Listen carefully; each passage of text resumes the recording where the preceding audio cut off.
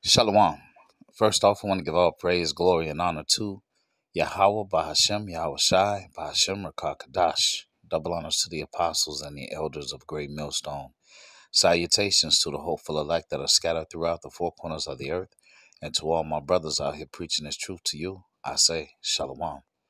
This is Amatazar from the Chicago camp, coming back at you again with another lesson entitled October 1868 Massacre number 4. Historic past, promising future, indeed. So, if you've been following along with the channel, um, I've been using a lot of these massacres that happened in and around the Civil War and the Reconstruction period.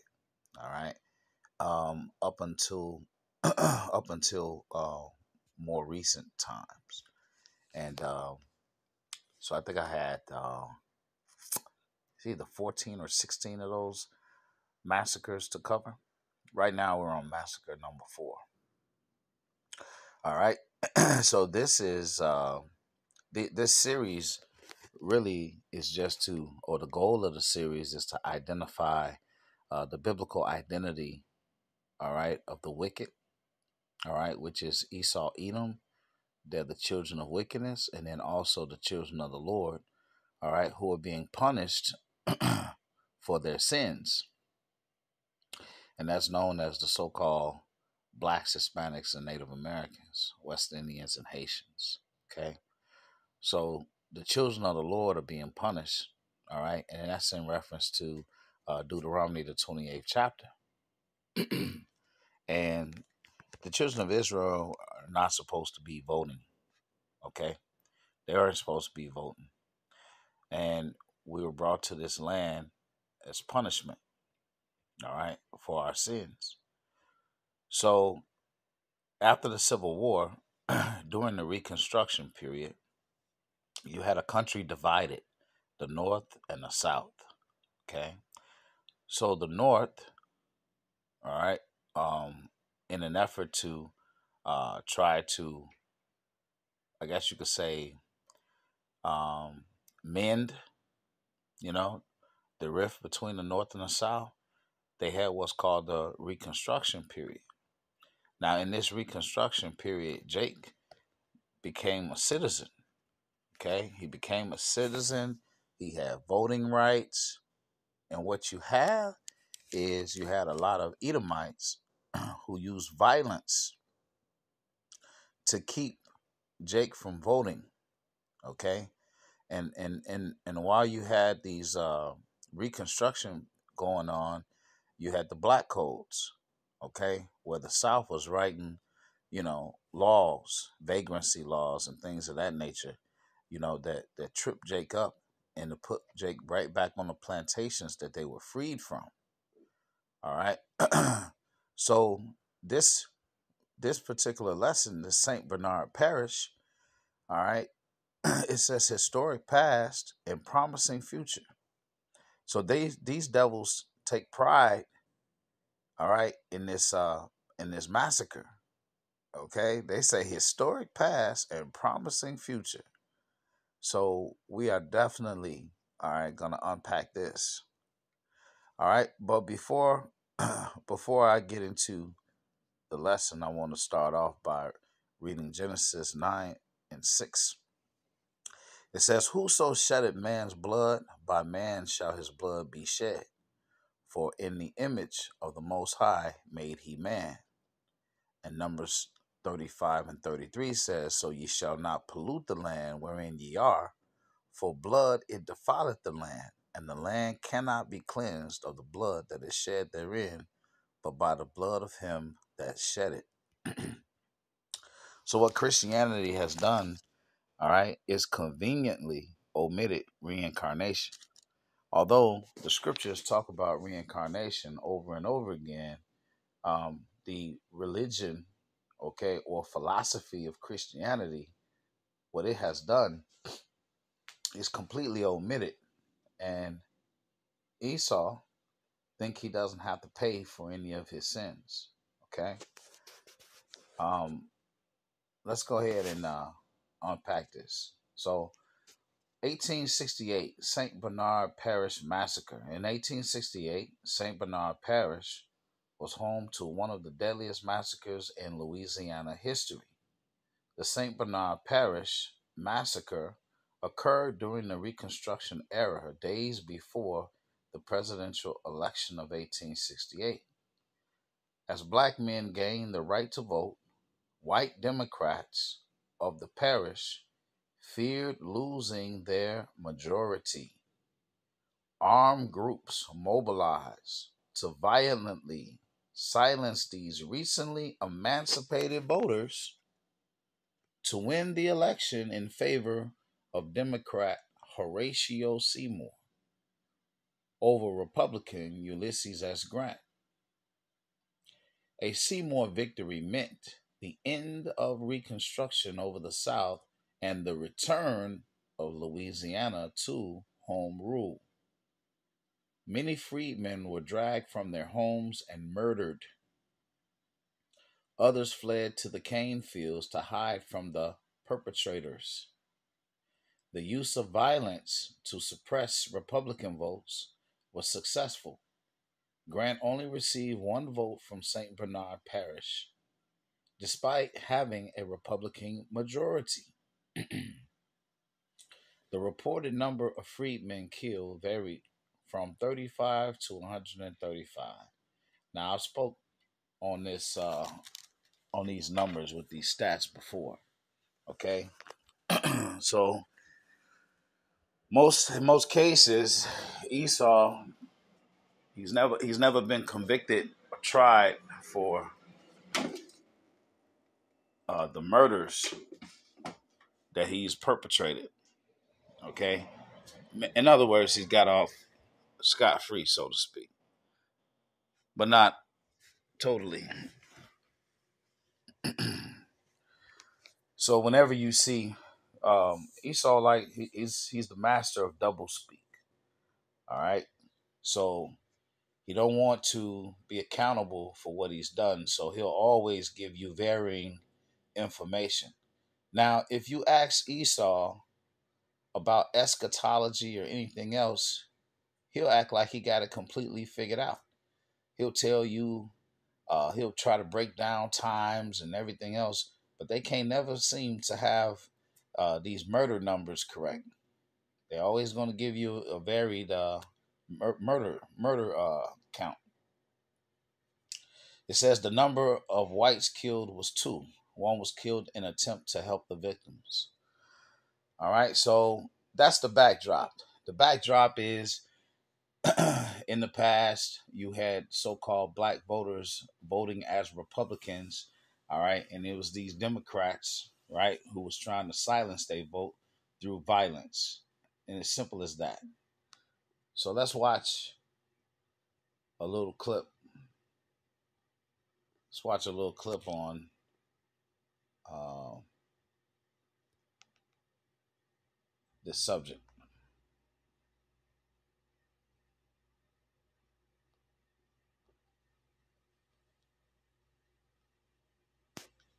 On Sunday, October 25th, 1868, Democrats held a pre-election rally in St. Bernard's Parish in New Orleans, Louisiana. As white marchers passed by Eugene Locke, a black man, they told him to cheer for Horatio Seymour, the Democrat presidential candidate. Locke refused and they grabbed him, threatening to hurt him if he didn't comply. One white man tried to stab Locke, while another shot at him, narrowly missing. Locke drew his own pistol, fired back, hitting the shoulder of the man who had fired at him. Outnumbered, Locke tried to run away but was shot in the head and mortally wounded before finally being stabbed. Angered by the defiance of this black man, the marchers called on all Democrats to show blacks who are in charge. Starting early October 26, 1868, and lasting throughout the week, armed white militias hunted black people as if for sport.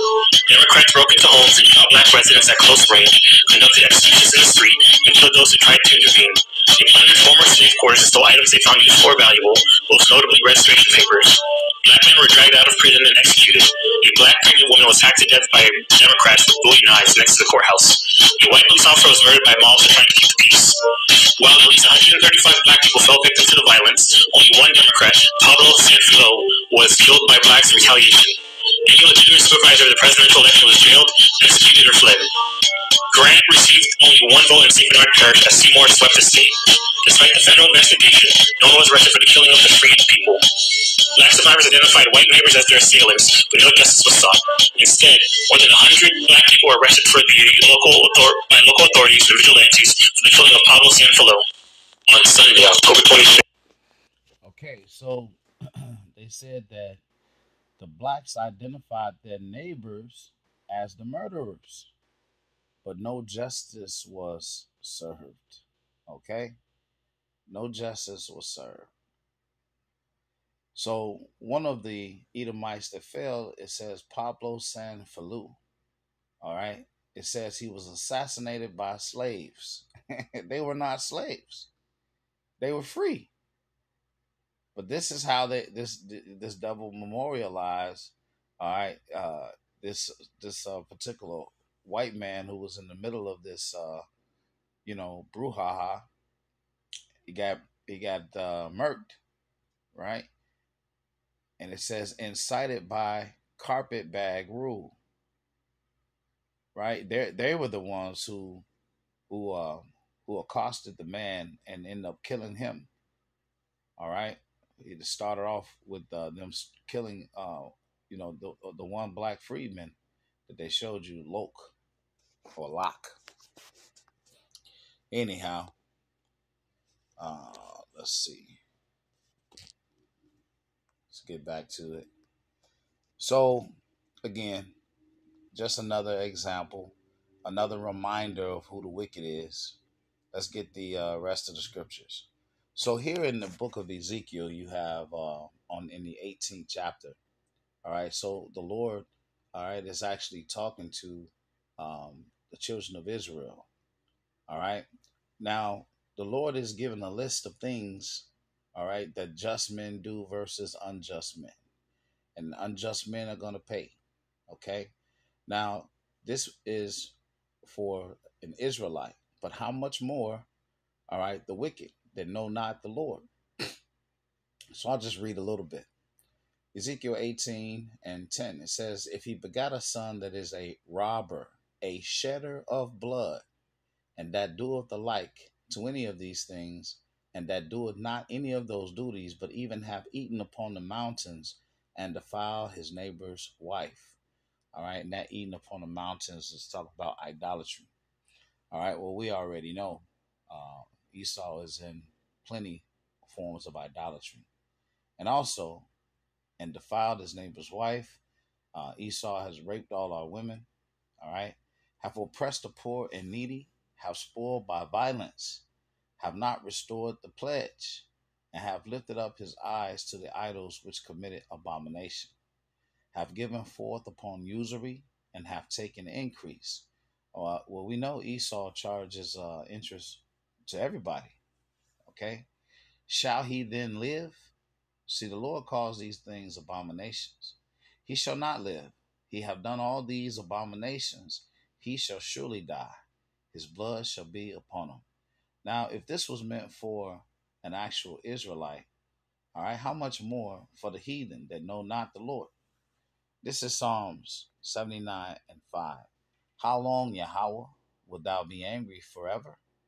Shall thy jealousy burn like fire? Pour out thy wrath upon the heathen that have not known thee, and upon the kingdoms that have not called upon thy name. For they have devoured Jacob, and laid waste his dwelling place. O remember not against us former iniquities. Let thy tender mercies speedily prevent us, for we are brought very low. Help us, O power of our salvation, for the glory of thy name, and deliver us, and purge away our sins for thy name's sake. Okay? All right, so here in verse uh 8, it says, remember not against us former iniquities. All right, and that's the blessed hope of the elect. Okay, the elect, their hope is that their faith in Yahweh Shai to be covered in his blood, so that the Lord doesn't see us, but sees the righteousness of Yahweh Shai. Okay, for he was made to be sin for us, that we might be made the what? the righteousness. All right. So verse 9, it says, "Help us, O power of our salvation, for the glory of thy name, and deliver us, and purge away our sins for thy name's sake. Wherefore should the heathen say, where is their power? Let him be known among the heathen in our sight by the revenging of the blood of thy servants, which is shed." All right. That's what we're looking for. That revenge is coming. It says, "Let the sign of the prisoner come before thee, according to the greatness of thy power. Preserve thou those that are appointed to die, and render unto our neighbors sevenfold into their bosom their reproach, wherewith they have reproached thee, O Lord. So we, thy people and sheep of thy pasture, will give thee thanks forever. We will show forth thy praise to all generations." Okay?